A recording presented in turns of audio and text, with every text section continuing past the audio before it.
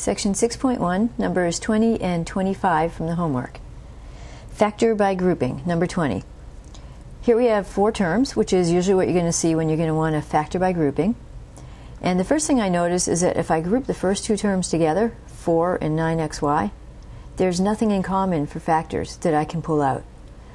And even though these two, the last two, do have a common factor of 2, I'm going to want to rearrange things so that both groupings are going to have something to pull out. So let's try if we switch the positions of the 18y and the 9xy. Because moving the 18 over here with the 4, they're going to have a common factor of 2. And the 9xy next to the 2x, they're going to have a common factor of x. So rewriting, we get 4. And when we move the 18y, and this is true for any term that you move over, the sign before it goes with it. So we get minus 18y plus 9xy minus 2x. And now we're going to try to factor by grouping. So group the first two together and the last two together. So for the first ones, 4 is 2 times 2, 18 is 2 times 9, so we have a common factor of 2. And we write the leftovers in parentheses, 2 take away 9y, and just carry down that plus sign. And for the next ones, we have x and x are the only common factor. So we pull out an x. The leftovers go in parentheses, 9y minus 2. And now what I notice is that the binomial terms, which I'm hoping I can pull out as a common factor to complete the factoring, have the terms in the different order, 2, 9y, and then 9y, 2. So I'm going to rewrite this last one here so that the terms are in the same order. And it doesn't matter which one I rewrite to be in the same order as the other one. So I'm just going to keep the first one the same.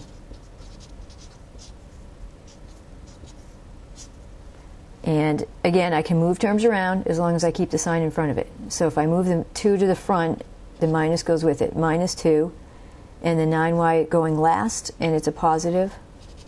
So I'm going to say plus 9y. All right, now they're in the same order, 2, 9y. But they have different signs. This one's plus 2 minus 9y. This one's minus 2 plus 9y. They need to have the same sign and the same order for me to be able to say, yes, they are common. I'm going to pull them out. So now we need to switch the signs on this guy here, the last one. So the first one stays the same, 2 times 2 minus 9y. If I pull out a minus sign from both of these, they're going to switch signs. And that's okay to do, as long as I switch this sign right here. So take away x times 2 take away 9y. And think of it the other way. If I was to redistribute this minus sign through here, I'd get minus 2 minus minus is plus 9. All right, so that's why it's okay to do that. You can just pull out the minus sign and change whatever the sign is here. And then that flips these two signs. Now they're the same. 2 minus 9y, 2 minus 9y. That means I can pull it out as a common factor. All right, so those are going to be pulled out to the front. 2 minus 9y.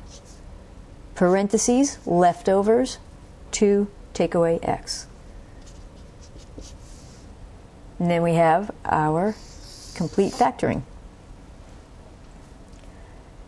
All right, now for number 25. Same idea, factor by grouping. So again, the first thing we want to do is look and see if I pair up the first two together, will there be a common factor? No, there won't. And the last two would have a common factor, but that doesn't really matter because the first ones don't.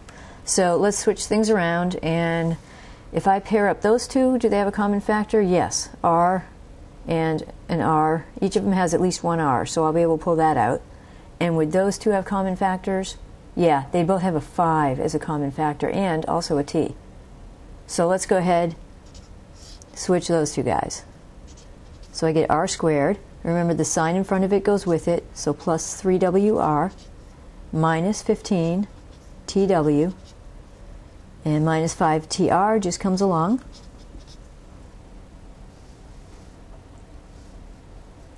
And now I can start grouping. Group those two and group those two. First grouping, I have R in common. 1R is the most I can pull out because that's all that the second term has.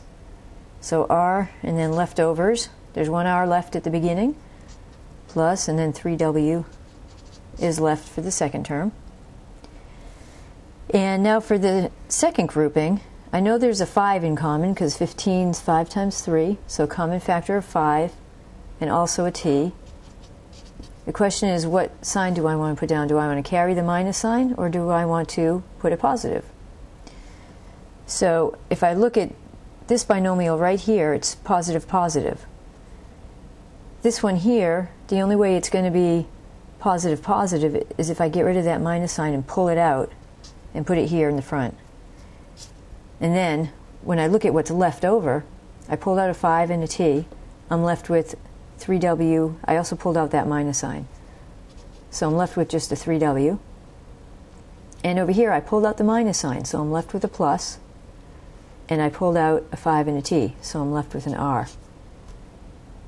Alright, so that's why I wanted to pull out the minus sign. I wanted to match the signs that I have here.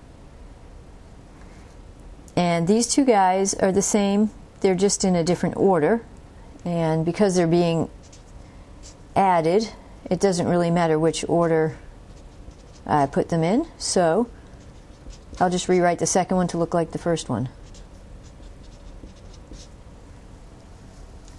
Like that. So now we have r plus 3w is a common binomial. I'm going to pull that out. R plus 3w as a common factor. Leftovers go in parentheses. R take away 5t. And then we're done.